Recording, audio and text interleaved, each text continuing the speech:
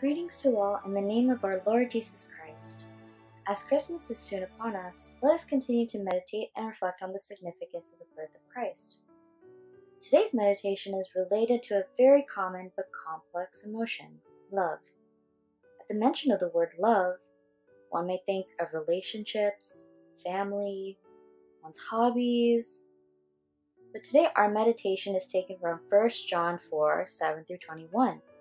In the NIV Bible, this portion is aptly titled God's Love and Ours.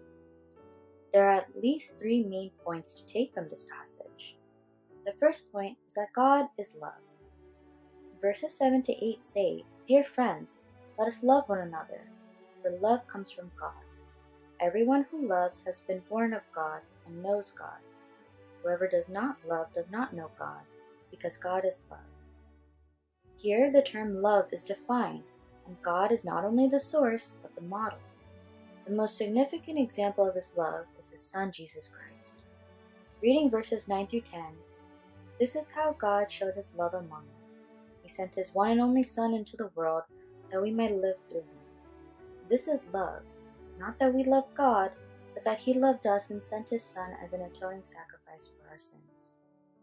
This is the second point made in this passage. God's great sacrifice of His Son, Jesus Christ, is representative of His love, that through Him we, His children, were saved.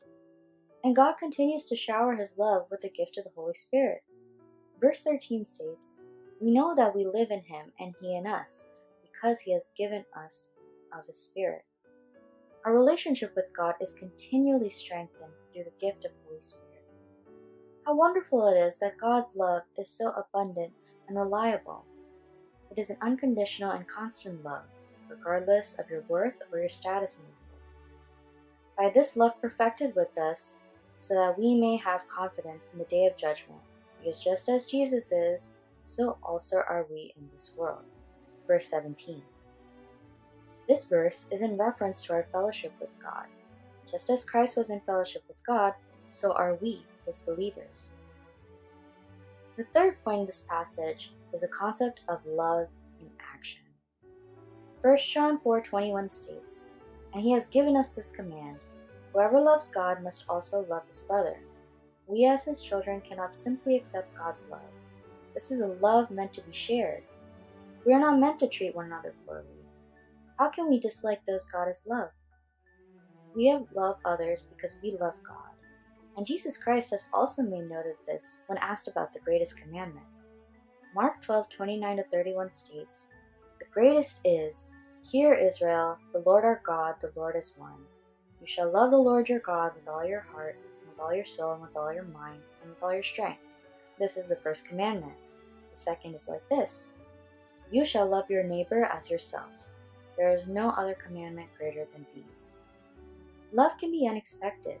It is amazing that despite our flaws, God loves us, so much so that He sent that love to us on earth, being Jesus' birth. Jesus' life showed that love has no boundaries. Remember that Jesus not only spoke to the educated, but also to those considered poor, lowly, and sick.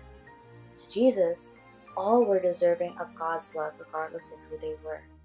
As we celebrate the birth of Christ, let us remember that God is love, and to love others as He loves us. With that in mind, let us pray.